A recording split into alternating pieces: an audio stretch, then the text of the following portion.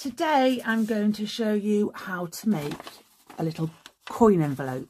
So I have ripped out a book page here. Pretty simple, it's just ripping everyone out. There we go.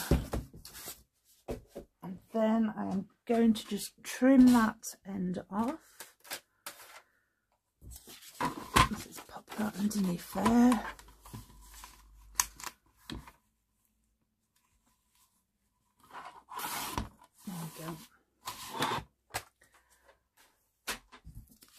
Then we will take one edge and we will fold it just past the centre, like so. Push that down, and then we will fold this one so it's just overlapping that piece. There we go, that's good. This is so simple, but they look really, really good in your journals. So we'll hem that little bit on the bottom, and then we'll have a flap about that long, I think. Again, with these, they can be made in any shape. It all depends on your preference. So what we want to do now is where we folded, so it's folded like that, remember, open it up, and then we've got squares at the bottom here. So what we're going to do is we're going to come on the inside of that line just ever so slightly and just cut up to that first crease, and then we do it reversed on the other side again, just ever so slightly past that line. And then we're going to do it a bit sharper on this one. Let's put that off there again, a bit sharper. You don't have to be specific. I think this is why I like it. I hate measuring. And then this one, we will take it ever so slightly on there, and again on the other side, just down to that crease. And then we can take this one a bit sharper.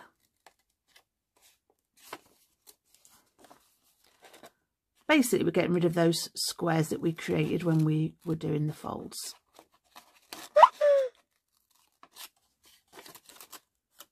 There we go, and then you'll be left with something like this, which is where our folds were.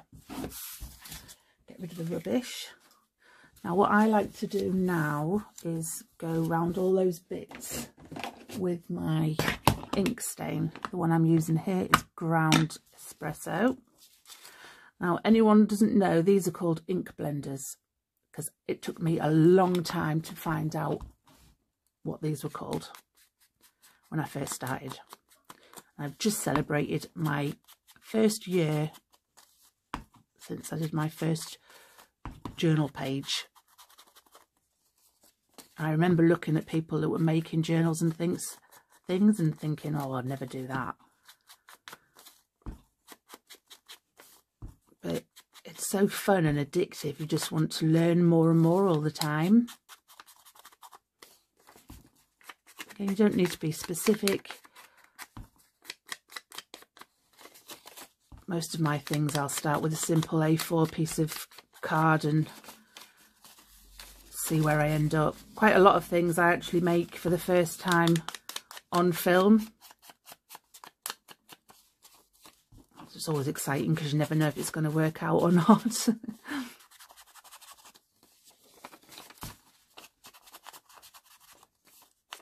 bit of time getting all this blending done. I think we're about there, are we? We'll blend on the end of that one because this will be the outside one.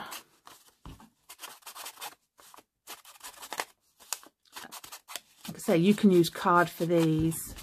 You could even use your normal paper if you wanted to. Right, so now we've got that all done, we're going to take a bead of glue and we're going to run it right along the edge of here. And fold that over, that down. And then we'll pop a little bit around the edges here. Fold that up. Too much glue on that one.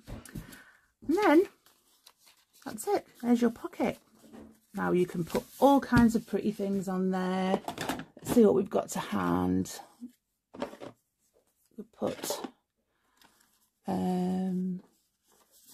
We'll put that stamp on. Put one of these on. Well, let me just stain those edges up as well. I say the decorating is all personal preference. Pop that one in there. Let's do her edges as well.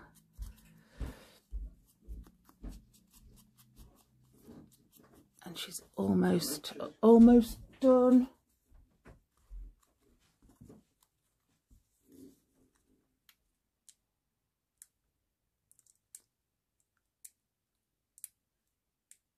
She doesn't want to separate, does she?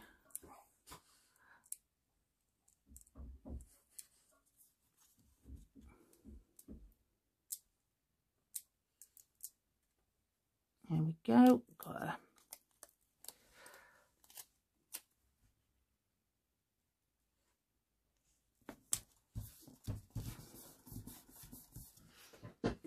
We could stick a little word on top of there or something. What have we got in here?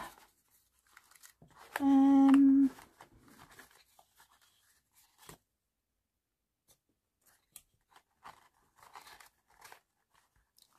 gonna have to cut some more of these, I think. I'm running out.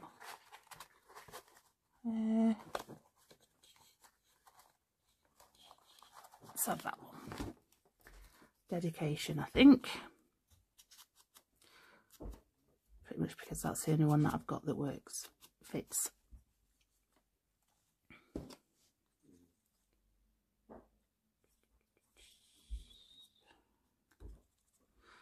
Glue on there.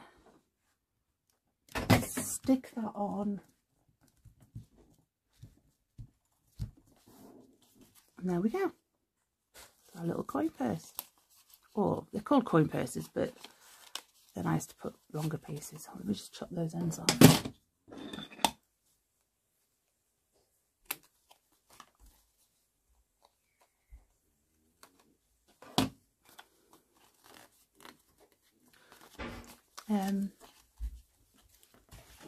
Could hold your words in there. And that looks nice tucked into your pocket and things. So I hope you enjoyed this tutorial, and if you did, please don't forget to hit the like and subscribe button, and I will see you again soon.